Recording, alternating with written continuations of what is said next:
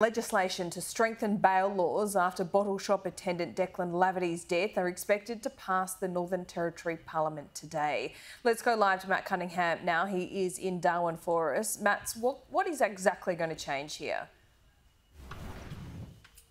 Well, one of the things we know about Declan Laverty's death, Laura, is that the man accused of his murder was on bail at the time of the offence. We heard actually in the Darwin local court last week that 19-year-old Keith Kerinaiua had been given bail over a previous alleged aggravated assault with a bladed weapon. Now, last week, the Northern Territory government announced an urgent review. Yesterday, the Chief Minister said that it was going to introduce Parliament today, urgent legislation to the Parliament to change those bail laws. It will mean that the presumption of bail will be against an alleged offender using a weapon. So in the past, that was neutral.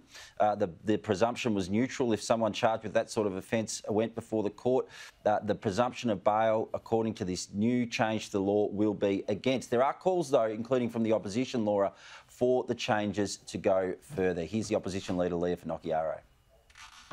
Your announcement at lunch is welcome, but it must go further. Chief Minister, why have you limited your bail changes to weapons and not all violent assaults? And the government not ruling out that it will take those changes further. Yesterday, when it announced this legislation, Laura, it said that it was still conducting this review. It's ongoing, and there are calls for the government to be tougher still when it comes to these bail laws.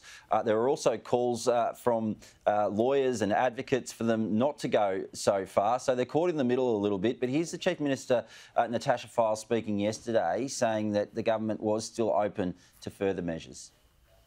We'll never stop looking at ways to improve community safety. It is tragic when we see an event such as what happened last week, and our community is hurting. Our community is grieving for Declan, for his family, for those workers that he worked with, and for our broader community. We'll be considered and measured, but where there is work to be done, we will absolutely do that work.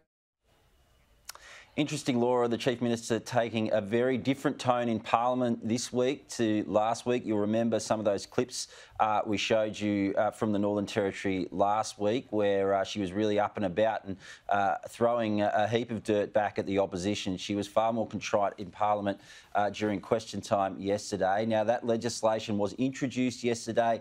It will be debated this morning, and it is expected to pass with the support of the opposition. OK, Matt, thanks so much. Keep us posted.